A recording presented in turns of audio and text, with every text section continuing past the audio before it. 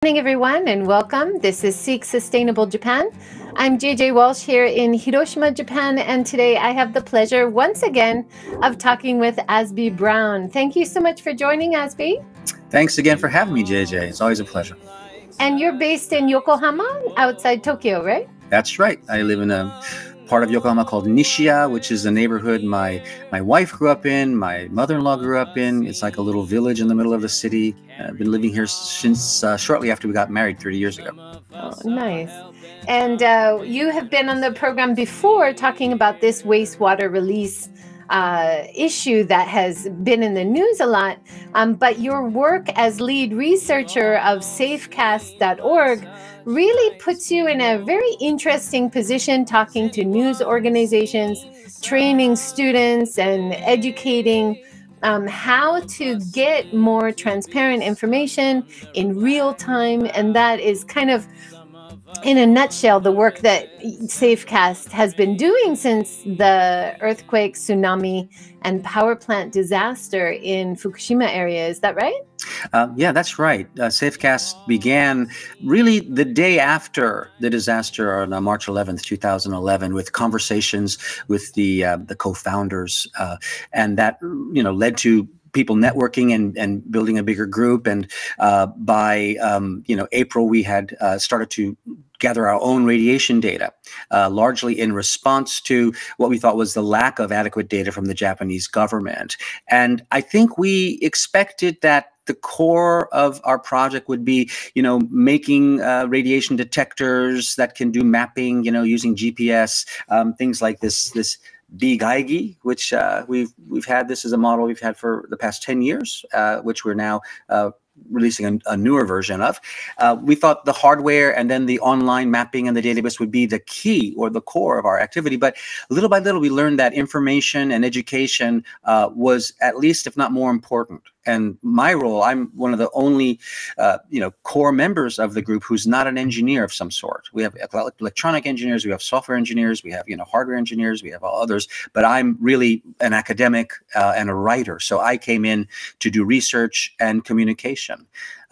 So that's a lot of what I do. And I go to conferences overseas and I network with the expert community. And over the decade plus, it's been 12 years, it'll be 13 years next year. We've developed a really good network of people who understand what we're doing and who are very, very helpful. I'm showing the SAFECAST.org news page right here, and it links to articles that you've written. We'll talk more about your CNN appearance, your New York Times opinion piece, but also it shows the training that you do with students and future leaders in order to encourage more transparency in how data is informed, also working with local stakeholders, right? Yes, exactly. In this case, what we're seeing right now is our intern from earlier this year. He's a United States college student from California in environmental studies, and he spent time with us. We did a field work in Fukushima so he could get a firsthand glimpse at the situation and sort of understand the reality of Fukushima, both the positive sides and the negative sides. But like I mentioned, the education side has been very important for us. And it really began with people who wanted to build radiation detectors, to build Bigaigis. And when they were like maybe 5 or 6 who wanted to do that, we would have a workshop for them and spend an afternoon or the better part of a day doing that. And that became more and more sort of formalized, where we would do workshops for schools, for high schools in Fukushima or Tokyo or other places, and even for elementary school kids for summer programs run by Roppongi Hills, for instance. So the education is a very important thing. And we also have done kind of, let's say, large-scale intensive training for experts in Europe under the aegis of UNESCO and the IAEA. So this is a very important thing. And the key is to help people understand that they can gather this kind of data themselves. They don't have to be dependent on official sources for radiation data or air quality data or almost any kind of information regarding what's happening in the environment, that they can participate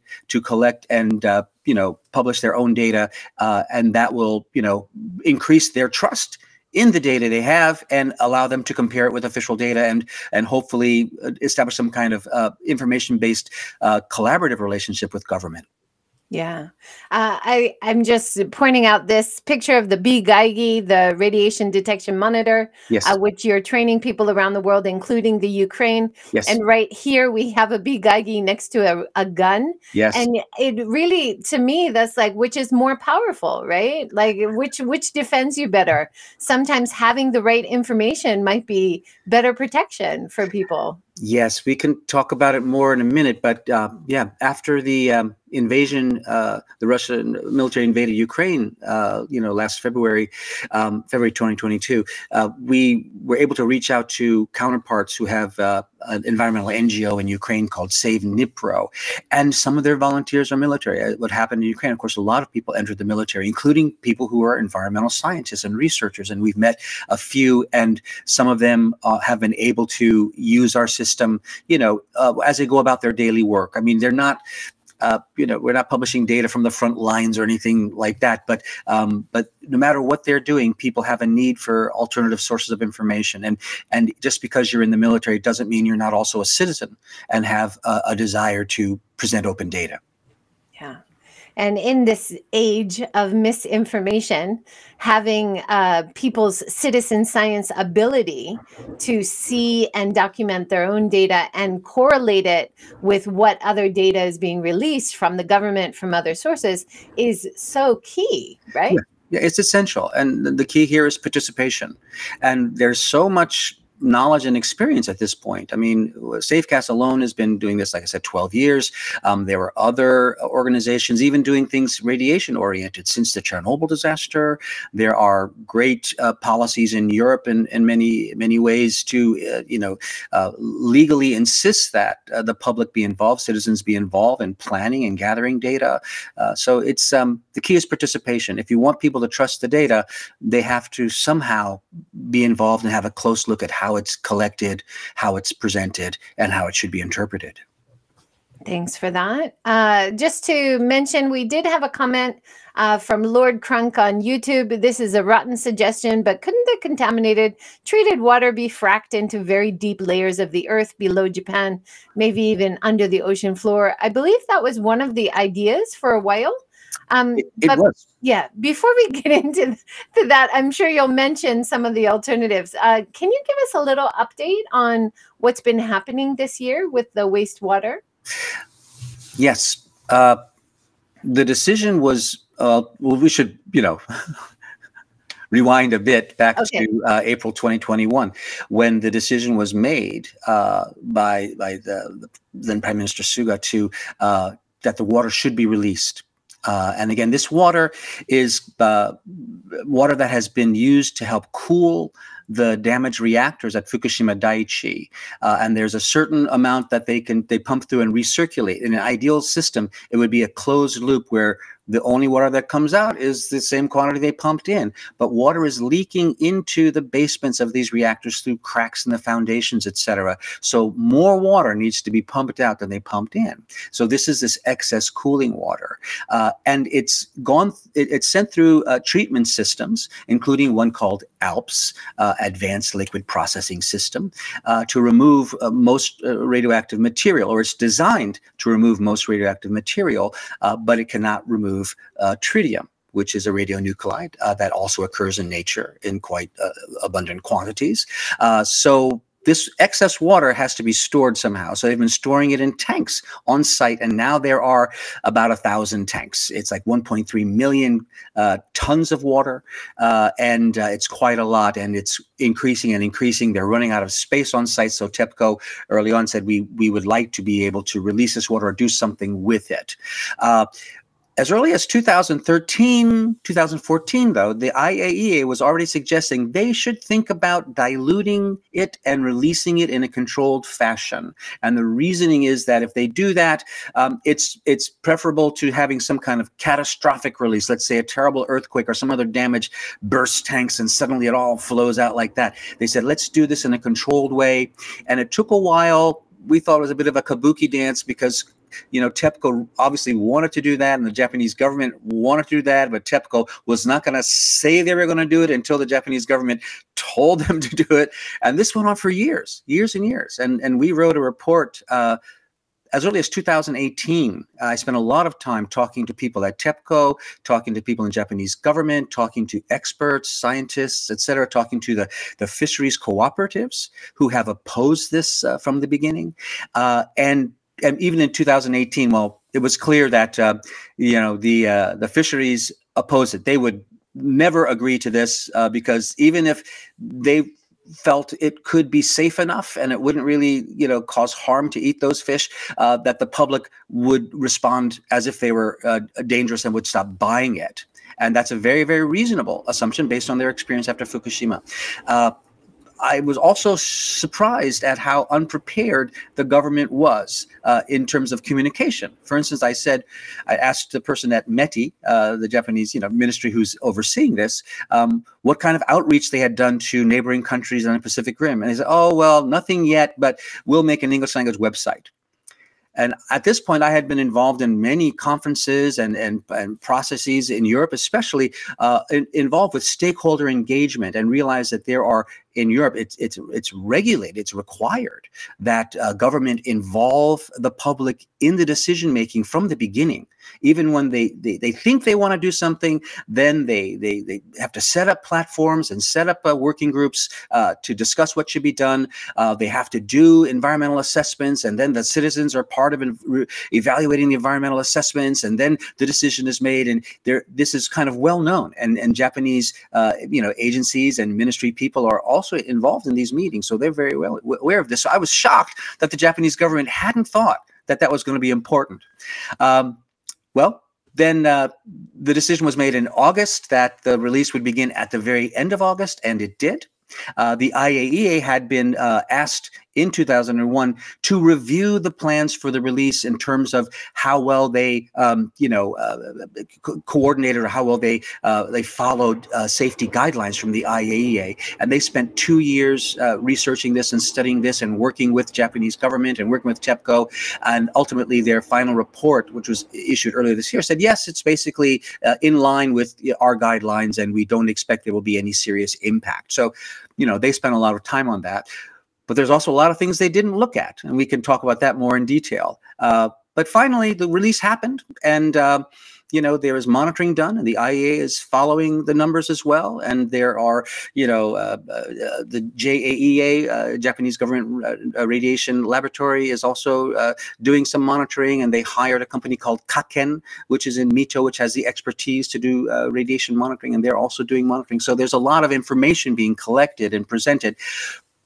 But ultimately, it doesn't solve the key problems. I don't think any of the information they present actually generates the kind of trust that they were hoping it would generate. So the first releases were happening from the, basically end of August and into September. The second releases happened about a week ago, and the monitoring data is showing, again, kind of not surprisingly, that the levels of the tritium in the ocean are very, very low. What they measure for fishes, et cetera, is not detected.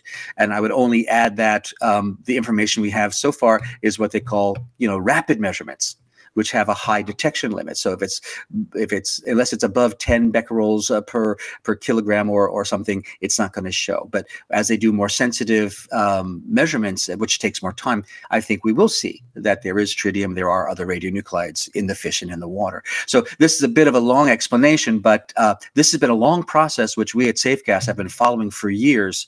And our main points are not about the safety. The question is not, is it going to be safe enough? It is, how will people trust that it's safe based on the lack of, involvement of the public in the planning and in the monitoring itself? How can the public have confidence in the official information used to state that all is well? Yeah. Absolutely.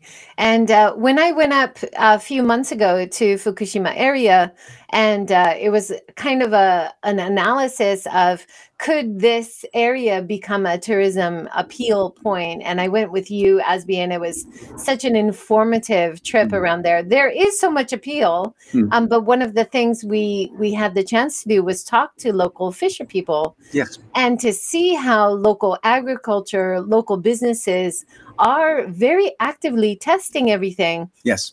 To be very transparent. So every bag of rice had a QR code. You could check the levels that were tested. You know, they had citizen kind of testing for individuals who wanted their testing done. How have the community that we talked to, Azby, how has their response been in connection to this issue?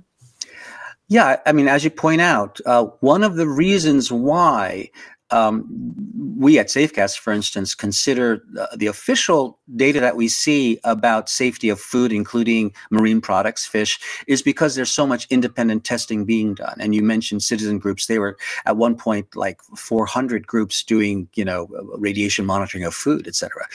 There's quite a few who have been doing it for years, for a decade or more. They have a great deal of expertise. And we think these kinds of groups should have been involved in the planning and the ongoing monitoring of these releases of this water from Fukushima Daiichi. There's no reason they shouldn't have been. But the response is one of great skepticism and annoyance because people know it's not the numbers. It's not just the numbers. It is, you know, are people satisfied in their grievances? Are people satisfied in, you know, the response from government, how they're being treated, and being allowed to, you know, be included in the process is a very, very important part of this. So I'd say most of the best established groups with longest track records are among the most skeptical. And there are groups that they're continuing to measure fish and measuring the agricultural produce. And there's at least one laboratory, a citizen laboratory in Iwaki, which has begun monitoring seawater. They're going to be doing that, but it's not the same as being involved from the start in the process along with the government, along with TEPCO. I mean, actually, in the IAEA report, they did 4, you know, reports over the 2 years that they were studying the issue, and then made a comprehensive report released. I suppose it was May this year, or maybe it was June. And they pointed out that, you know, it raises questions of conflict of interest if TEPCO is one of the major, you know, organizations involved in the monitoring of this release. That it is a conflict of interest. You know, they're releasing the water and they're going to be monitoring it. So this, you know, should not be allowed to happen. So yeah, there's a lot of other issues. You know, one big area of complaint was the environmental impact assessment. It's called an REIA, Radioactive Environmental Impact Assessment, a radiological environmental impact assessment. The way it should happen, and the way it happens in most countries, and certainly in Europe, is that these sort of studies are done well before the decision is made. Decision is not made until the findings of the studies are in, and in the best cases, of which there are quite a few, in Scandinavia, in Belgium, in France, the public, the citizens are involved. Working groups are made that include citizens to go over those findings and say, perhaps we should also check this or check that. We should check these animals or check those plants, and then maybe that will be, you know, more studies will be done, and finally the decision is made. Here, the decision was made in April 2021, and there had been no impact assessment made yet. And this was astounding to me. I was like, am I crazy? Is there really no impact assessment? And it took a long time. And in fact, the IAEA report eventually pointed out that in Japan, it's not legally required. And that the government required it, the regulator, the NRA, required it in this case kind of as a special case. So, I mean, just to sort of compare to something else we've been discussing, you know, over the past year with the cutting down the trees at Jingu-gaien in this wonderful park in Tokyo, where they're planning to cut down lots of trees. There was no impact assessment done then either before the decision was made. So this is apparently the way things are done here, and shocking that the public accepts that. And then this impact assessment that TEPCO did was done, and then many official bodies, expert bodies, ourselves at SAFECAST, pointed out lots of shortcomings with it. And a lot of what the IAEA's work was, as they spent 2 years, you know, researching this, was to help TEPCO improve their impact assessment, to make this more in line with, you know, global standards and even IAEA standards. So this is a long issue, and people are very, very frustrated about this. That's surprising. I think most people living in Japan and visiting Japan have an experience that Japan takes environmental issues very seriously. Guests always say, oh, Japan is so clean, so orderly. Everyone's out there cleaning and taking care of the environment is the image, right? So when you hear that environmental assessments is not required for these kinds of big issues, that is a big surprise. I think the case is that, you know, in the case of building a dam, or we see things in Okinawa regarding expanding U.S. bases, et cetera, if the prefectural and local governments demand it, I think then it happens. And they certainly have the right to do that. And a lot of the opposition to restarting nuclear power plants, for instance, in Japan has come from the prefectural governments. But in this case, Fukushima, certainly the Daiichi area, is in a special administrative category. Parts of it are under the jurisdiction of the Minister of the Environment and their other government ministries, who really get to decide what happens. So it was surprising to me. And we participated, SAFECAST participated in a number of, I would say, fairly, expert level at the time was the pandemic. So, webinars and web conferences with experts from Europe and elsewhere, where this issue was raised. And in fact, the Belgian laboratory, researcher from the Belgian nuclear laboratory, basically they said, we will do our own, kind of quick assessment. And well, the good news was they said, yes, it looks like based on the information we have that the impacts will be very low. And the risk and the doses to people will be very low. That's the good news. And the bad news is that we don't have this information that we need. And again, this decision was made in April 2021, and the impact assessment was not released until November 2021. And again, this is crazy. So yeah. Well, I mean, it's not just wringing our hands and saying there's nothing can be done, because this is an ongoing problem for the next 30 years. Yes, at least. So one of your big points, I think, in your op-ed for the New York Times was about what could be done from now and how Japan could make some changes to really be a world leader for how to handle nuclear waste, which is an international issue, right? It's not too late. This was a big chance for Japan, Japanese government, for TEPCO, to show the world the best way to handle this issue. And I think in terms of domestic politics, there really shouldn't have been any reason it couldn't happen to create these very inclusive groups involving citizens, involving experts from around the world, involving other nations in a more substantial way, to make the plans for how to deal with the water, for monitoring the releases, actually for setting the parameters. What should we look at? What should we be measuring? Where should we be monitoring? To set all that stuff, and then to have this continue. And this could be done and should have been done in a way where it's financially supported and independent. It needs to be independent. In this case, it wasn't. And again, in the case of Europe, there's a few cases that Belgium has some wonderful cases of, establishing nuclear waste depositories, where ultimately two towns ended up competing with each other to have the right to have this nuclear waste site on their territory. They were so confident of how safe it would be and how positive it would be that they wanted it. This can be the case. Japan could have done that, but they've just fumbled it in terms of the communication side, in terms of the international relations side. They just fumbled it continually. And I think the approach has been, decisions are made. There is this interministerial group that involves the Ministry of Environment, Ministry of Industry, Technology, the Prime Minister's office, and several others, but notably, I believe, not the Foreign Ministry. And these people made the decision.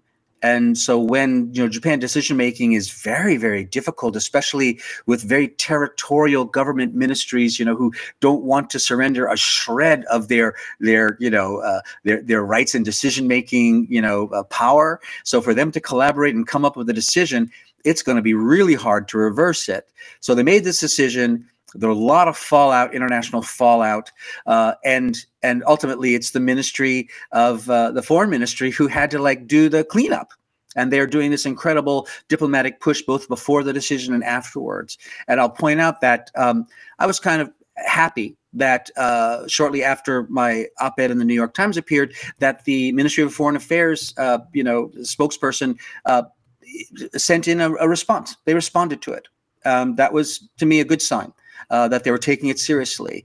And they actually said that I was unfair, being too critical. And they pointed out things like, oh, we had more than 1,500 meetings. Well, that's great to have meetings, but these were all one way, what we call decide, announce, defend. Like, this is the decision, and this is why it's going to be fine. And basically, they weren't this process of setting up working groups with citizens and researchers to like decide what to do. It was one way, one way, one way. So anyway, I was happy that they responded. It was, for me, a good sign. And a lot of their concern, of course, has been the Chinese response. And the Chinese responded with a massive disinformation push, the most preposterous disinformation. And, don't get me wrong, we are targeting our criticism of TEPCO and the Japanese government in the issues of transparency and inclusion about the decision making. But, we say there's not quite enough information to know totally about the safety. But basically, from these guidelines, we can make this judgment that it will probably be okay. The fish will be okay. I will eat the fish. I have no concerns about that. The Chinese basically presented it to their people as the Japanese are killing you. They're killing the Chinese. And doing it in a way, see, the Chinese people do not have access to a lot of the information that we do overseas. It was a very coordinated disinformation push, pretty much centrally directed, clearly. And the Foreign Correspondents Club of Japan asked me to write about that, which I did, because, it was the worst kind of thing. It seems to have quieted down a bit. And unfortunately, I would say the Japanese government sort of set themselves up for this. They basically handed the Chinese and anybody else this stick, this cudgel, that they could use to like beat Japan over the head with by not really following the best practices, including international outreach. And early on, people I spoke with, including diplomats, said, do you really think the Chinese government would be prepared to play a positive role here? And we'd say, very possibly not. But, in fact, they should have been consulted early on as the countries of the Pacific, as the South Korean government. They should have been consulted and included early on instead of rather, being subject to this diplomatic outreach after the decision was made.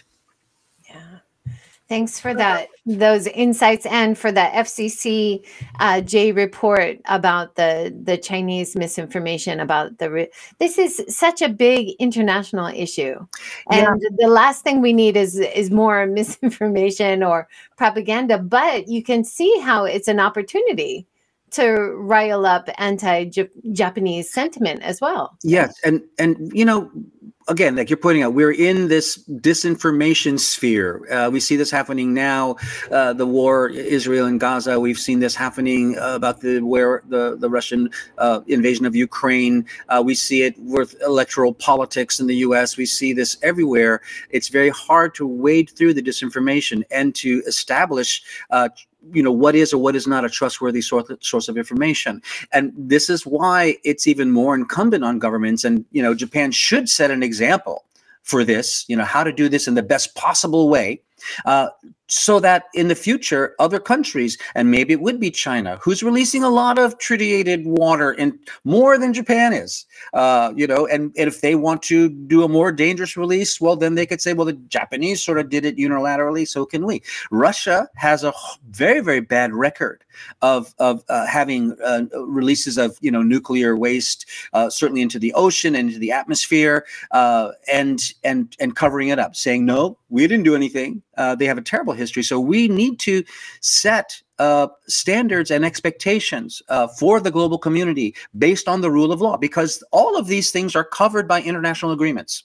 The law of the sea, again, IEA guidelines, official guidelines regarding nuclear waste. So they should have done this in the best possible way, but instead we sort of see this sort of chaotic stumbling into a decision, making a decision, waiting too long to make the decision, and doing it in a way that implies that they don't really need to consult with anybody about it, which I think was, a big mistake. And because they were already suffering, both Japanese government and TEPCO suffering from this massive deficit of trust. Now, we've had a few comments about how the water could be released maybe better. One idea is putting it deep into the ocean. I know that was considered for a while, or deep underground. Let's have a look at some of the pictures that you've sent where it shows the diagram for how it's being released. Yeah. So, I mean, to go back to the background, the government established working groups to study this issue back as early, again, 2014, 2015. And it's interesting because they sort of changed the name of these things over time. The Contaminated Water Countermeasures Working Group, and then it was the Treated Water Countermeasures Working Group, and then it's the Alps Treated Water. It's sort of this Orwellian, redefinition of the problem. But in 2016, one of these large working groups, their report, they evaluated basically 6 options, and one of them was deep, underground injection. Now, this is kind of a non-starter. It's going to be too expensive. It wasn't really plausible. Others were, making a big pit and dumping in a big pit and then covering it up. And others were, dilution and release, which is what is actually happening now. There was another one, evaporated into the atmosphere. And another is to do a chemical cracking to split the tritium, the hydrogen, and oxygen, so they could be separately sequestered. But it was clear that really they wanted to do the dilution and release, or maybe evaporation. And they said, in terms of, it was a very technocratic approach. They're not thinking of social issues or public response or any of that, just basic cost, technical feasibility based on what we know can be done now, what have other countries done? And they said dilution and release would be one of the better options. This map that you're showing is actually from the IAEA final report, the comprehensive report, which I want to point out clarified a lot of things. Their information infographics were better and clearer and easier to understand than anything TEPCO had presented until then.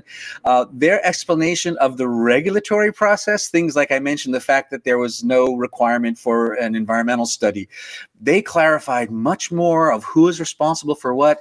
But basically, there's a big pipe. It's big enough for people to stand up and walk through, that goes from this dilution and testing facility onshore at Fukushima Daiichi 1 kilometer out into the ocean, and then it's released at that point. So, it's a big infrastructure, but in terms of like environmental impact, that area of the ocean offshore of Fukushima Daiichi has some of the most radioactive contamination on the seabed, where things have fallen down to the seabed, and over the years it's get covered up by new silt and stuff. But if you're going to be digging in that and poking holes in it, you're going to release a lot of radioactive material. They should have had, an impact study of that alone, but they didn't.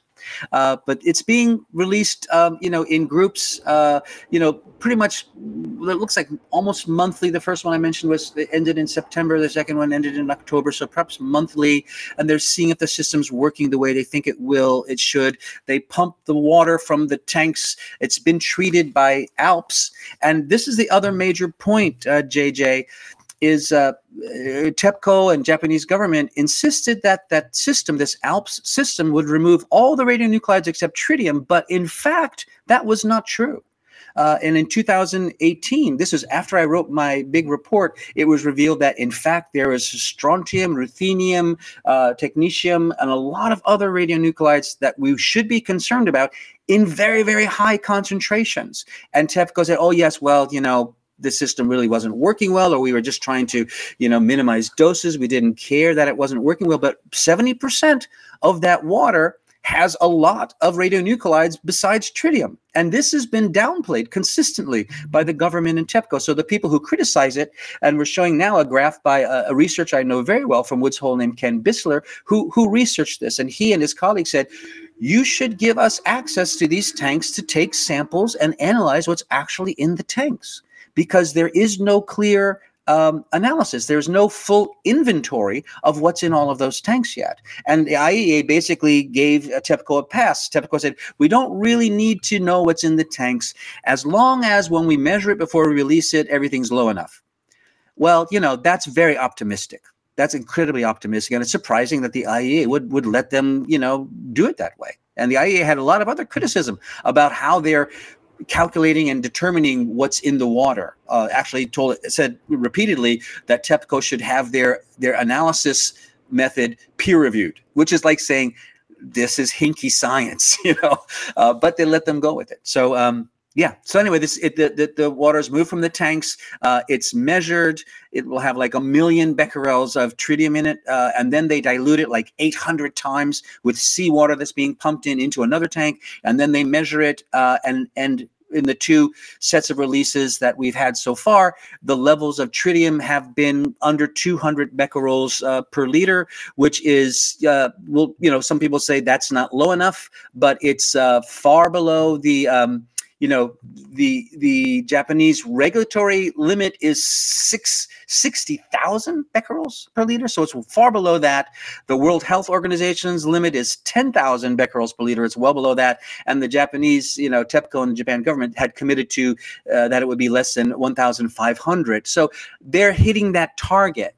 But again, people would be justified to still be skeptical if that will continue without problems for the next 30 years, and if in fact that is a safe level. Like, shouldn't we stop dumping stuff in the ocean? I mean, that's really is a point of view. And in terms of the safety, just last week, a few days ago, there's a news report of some workers doing some cleaning on this ALP system, and a hose came loose and they got sprayed with radioactive material. 2 of them needed to go to the hospital, not that they were injured, but because they needed to be tested thoroughly. Hopefully there's no serious issue, but this is the kind of stuff that happens. And we're thinking, it's going to go for 30 years with no major mishap. That's, again, very, very optimistic. That was one of the key points, I thought, in your New York Times article, talking about the history of kind of hiding information, not being as clear as they could in the whole TEPCO disaster after 2011. They were minimizing risk. They were withholding information. Yes. Didn't use the word core meltdown, even though that's clearly what was happening. In 2018, like you said, 70% of the tanks contained higher than legal limits of the radioactive material. These kinds of things haven't been very transparent. So that's one of the key issues, the key features of your work with SAFECAST is to create this idea that we need more transparency. Right. We need more stakeholder engagement, right? Yeah, it should be inclusive. People should be involved. And I want to point out what we are doing primarily at SAFECAST, the kind of measurement we do is ambient radiation, which you can use a normal radiation detector. And again, we've developed our own, and this is our newest model. It's called the BGEIGI Zen. It's a simpler to build, etc. People can measure this easily, but measuring radiation in water is hard. You need a very well-equipped professional laboratory, and I mentioned there is at least one citizen group in Iwaki called Tarachine who does have that capability. It's not easy. It's not like we can just go and measure it and know for sure what's in the water. You need very sensitive equipment. So, but people should be involved in that process, in the collection, in the checking the results, in the correlation. And there are good examples. Again, I mentioned Europe. In France, for instance, which has nuclear facilities in Le Hague that have been dumping, again, tritiated water into the English Channel for decades. And a lot of what we know about the behavior of tritium in the ocean and after releases comes from French research. The National Laboratory, IRSN, has done really some of the leading research on this. And citizen groups are included in this process, and some of which do have very good measurement capability. They're included as a matter of course, which is one reason why we can be as confident as we can be about the findings. And again, it baffles me that the Japanese government and TEPCO were not encouraging this. They should be encouraging, this development of the capability of their society to participate, to be more fully democratic in this way. Yeah. I think that ties in nicely with in previous talks on your work with SAFECAST. We've talked about how you are training and getting these same Geigy counters, Bigaigis into the Ukraine. And Yes. you've recently, this year, you went there Yes. and worked with some of your local collaborators. Can you want to talk about that? Yeah. Of course, Chernobyl, the nuclear power plant, is in Ukraine, and of course that was a site of massive, nuclear disaster in 1986. And there has been lots of research there, researchers there. It's become kind of an important place for learning about how radiation behaves in the environment afterwards. We've had contacts with researchers who've used our systems there in past years. We have data from Chernobyl, researchers, tourists, also, journalists. And when the invasion of Ukraine happened in late February last year, perhaps our listeners will remember the Russian army invaded through Chernobyl. One thrust was through Chernobyl, and radiation detectors in the Chernobyl exclusion zone, many of them showed this high spike of radiation and then went offline. And the data became unavailable. And this was very puzzling and concerning. And then the Russians are occupying the zone, so nobody can get in there to check. And eventually, in the very end of March, beginning of April, the Russians pulled out and access was restored.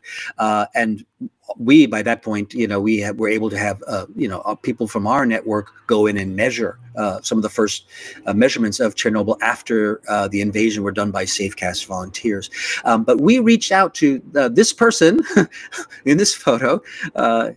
His name is Pavlo Kachenko, and he's Ukrainian.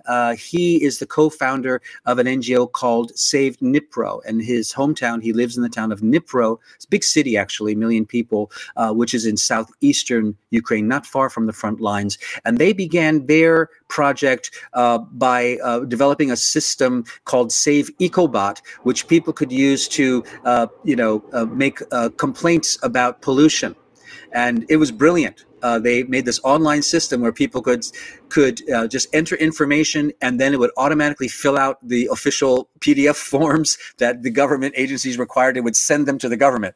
Brilliant. And then they started aggregating air quality monitoring data from different sources, public sources mainly. And then a year before the invasion, they realized there's a lot of radiation information as well available that they could aggregate. And they put that on their map, a very useful map. Well, lo and behold, after the invasion last year, they were the only ones who had the data of what was happening in Chernobyl. The government systems were offline, but they had the data. And I was able to get in touch with them, and we started talking, and then ultimately began a collaboration called Bigaigis for Ukraine. And basically, prior to this, we had had a lot of outreach and collaboration with researchers at various laboratories in Europe. And I asked the people at the Czech National Laboratory called SURO, S-U-R-O, if they would be willing to lend some Bigaigis to Save Dnipro to use in Ukraine. And they immediately said yes. And the lab director actually hand-carried 10 Bigaigis from Prague to Berlin on the train, handed them off to a humanitarian group to bring them to Ukraine, where they handed them off to Pavlo Kachenko, who then distributed them to researchers and people in his network. So that project has been going since, basically, I would say May or June of 2022. We kept it quiet for a while and then finally went public with it, and is continuing to collect information. The next step, though, what's really necessary is to establish an independent network of real-time radiation monitoring systems. In other words, the Bigaigi, you walk around with it, or you put it in your car, and it makes a map, of radiation. But we have other systems, and we've been developing a series of these over the years. And we now have one called RadNote, which is being developed for us by a company called Blues Wireless, whose CEO is one of our chief advisors. His name is Ray Ozzie, a brilliant man and very, very helpful person.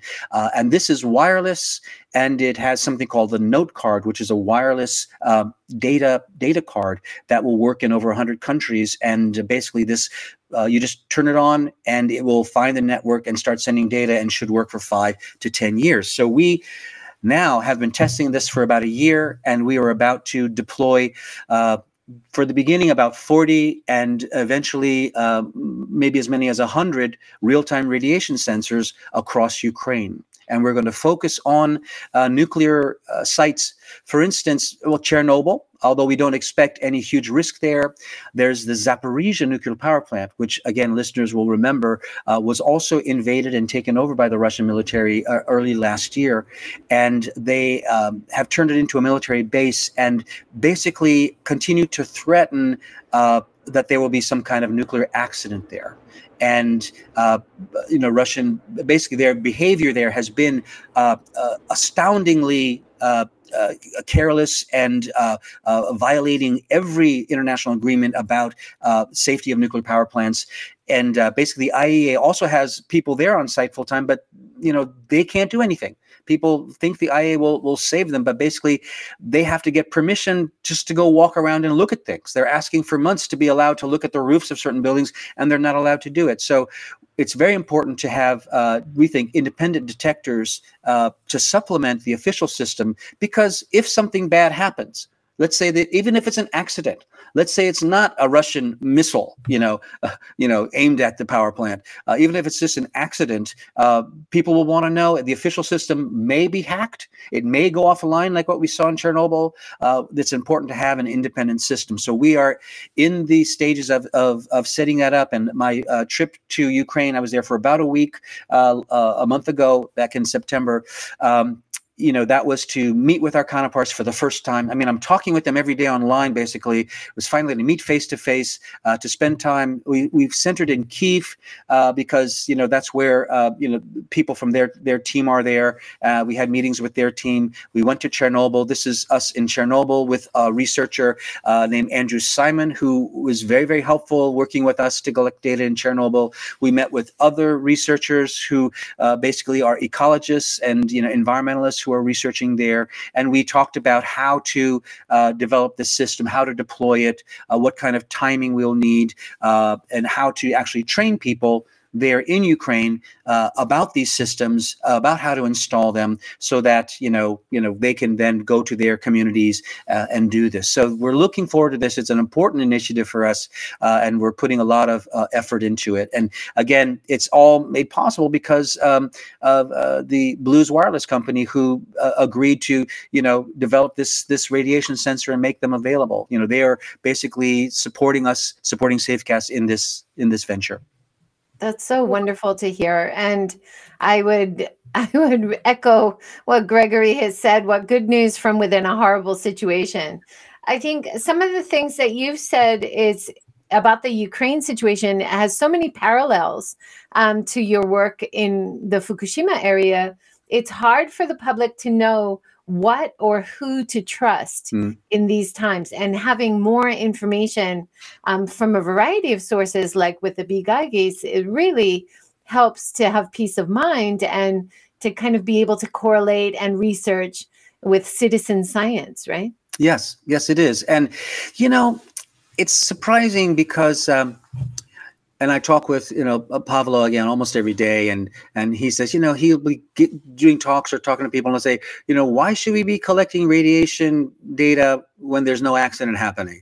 And people often just don't understand why it's important just to establish a baseline of data, especially independent data, about this sort of thing, and to be prepared before the accident happens. If we had been prepared before the Fukushima disaster, there would have been a lot less panic, we think. People would have been, a lot more secure in their decision making. And again, having this data, this trustworthy data, especially if you've collected it yourself or people you trust have collected it, enables you to make better informed decisions. And certainly lowers the panic factor, lowers the stress factor. So, it is important to do this. And again, Ukraine is in the middle of a war, and that makes everything 10 times more difficult. And we also have, we basically do not collaborate with government per se. We avoid that because independence is very important. But you cannot but try to need to accommodate, understand what the regulations are, understand where what your activity may be doing may be colliding with government initiatives, especially in a situation like the war. So we're trying to keep people informed, trying to do outreach to official laboratories and official ministries as well, so that they know what they're doing. And again, Save NIPRO is doing a lot of that there. They have, sometimes one ministry of one oblast, which is like a prefecture, will say, "Oh yes, your maps are so good. Can you make our maps?" And then they'll say, "Great, we should, do them for the rest of the country." And then someone else higher up says, "No, you can't do that." So there's a lack of understanding of why it's important, of why this kind of public independent information is important. And a lot of this is, this ongoing public effort to inform people and help them understand both that they have the right to do this and that it's necessary and helpful. I think that's so true. And that brings back to the issues in Japan and anywhere around the world. This goal that SAFECAST has to have robust, resilient, independent, and publicly available in real-time information about what's going on, right? Yeah, this is it. And it has to be trustworthy.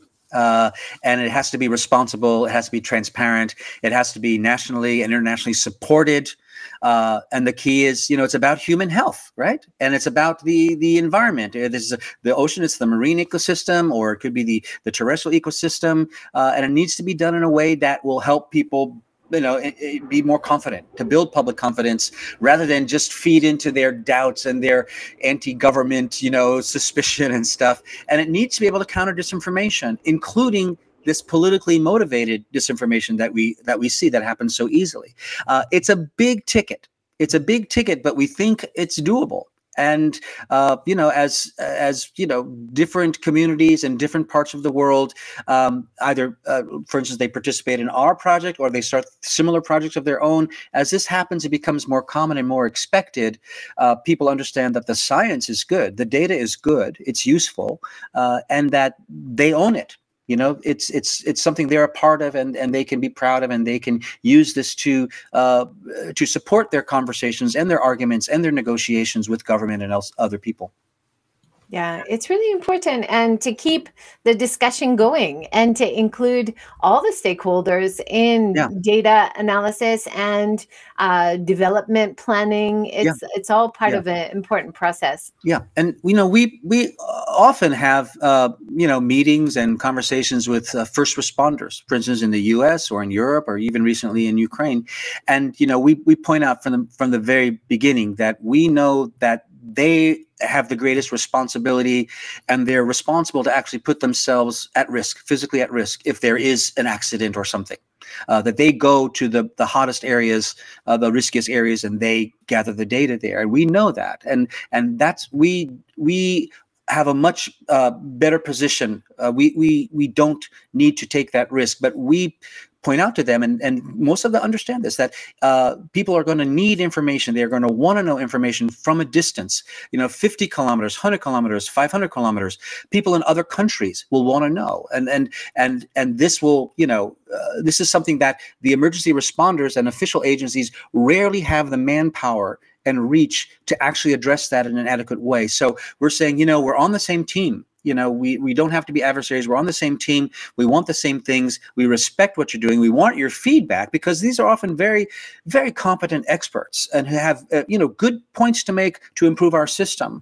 We want their feedback. We welcome their participation. But we also know that when the shit comes down, they will be in the hot spot, and we will be comfortably at a distance, monitoring and trying to provide information for the rest. So this relationships with the official agencies and government is always going to be tricky, because a lot of them don't trust so-called activists, and they look at us as activists, and they don't trust that we don't have some political motivation, or not trying to topple the government or anything.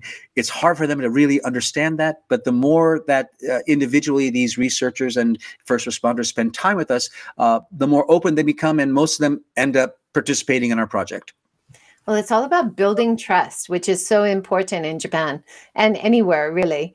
But I think your main point, which is really important to reiterate, is that it's not too late. Things are not completely over. This is going to be a very long issue over the next 30 years. And it is a chance in a positive way for Japan to reposition and start applying some more positive models maybe in place around the world. Is that right? I definitely think so. It's never too late to start a more inclusive, let's say, monitoring body that has the composition that I mentioned with, citizens and independent researchers and others, so academics or whoever.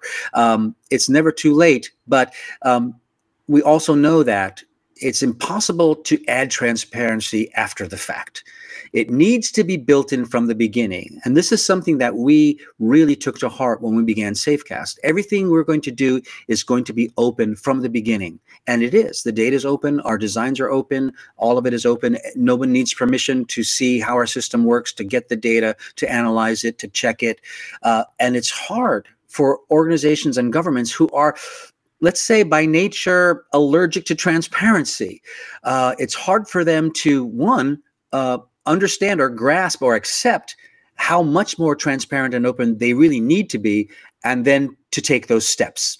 They're just sort of, the knee-jerk reaction is to close things up. And we see this in almost every country, and not just Japan. But we think it can be done. At the same time, in the case of Japan, we get the feeling that the government and TEPCO really wants everyone to sort of forget about this. They're hoping it recedes from consciousness, and in a way sort of providing a deluge of detailed information, sort of swamp people with numbers is one way to make them sick of it. And basically they'll say, who cares, and I think they're counting on this. I think they were counting on this years ago, before this news was released in 2018 that these tanks at Fukushima Daiichi had so many other dangerous radionuclides in them. They were thinking, it's quieted down. We can make this decision soon and nobody's going to care. Boom, it's not the case. So I kind of feel for them on an individual basis. I've had, good conversations with people that I can trust on a one-on-one basis, but you get them functioning in an organization and they can rarely contradict their boss. They can rarely reverse a decision. There's no upside for anybody in the Japanese ministry to say, that was a bad decision. Let's do something else. That's a career killer. So, we should expect more from them, I suppose. But in fact, this is also human nature. And as we see sometimes conflicts and these disasters, they bring out the best in people, but they also bring out the worst. What would SAFECAST advise? Like, what could they put into place in the next few years, which would make it more inclusive for the community, more transparent? Is there anything that you can think of that they could start implementing in the next few years?